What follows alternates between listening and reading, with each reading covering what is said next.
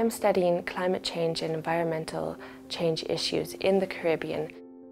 The Caribbean is an area that is considered a hotspot for vulnerability issues related to the environment. At the same time, it is a region that is very dependent on coastal tourism.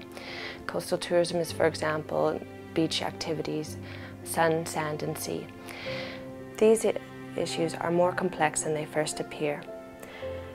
There are many different local actors that are involved in coastal tourism. At the same time, environmental changes occur both at the local and global level. These complexities require a new lens, as traditionally, tourism is looked through a static lens, looking at bits and pieces of the system instead of how they interact.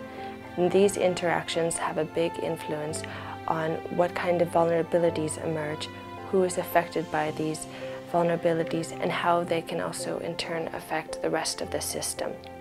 To take a dynamic perspective, I'm using complex adaptive systems approaches.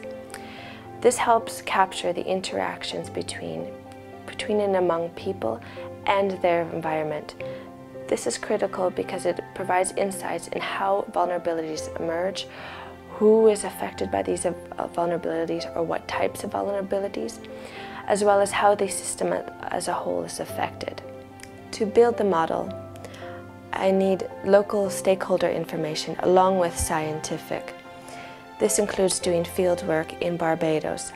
This involves information such as which environmental resources people depend on, who they engage with, what kind of services they provide, and so on and so on. The scope of this research may seem limited because it is focused on a small island in the Caribbean. However, my research can provide more insights on other coastal areas by helping us have a process to look at climate change issues and how they affect coastal tourism.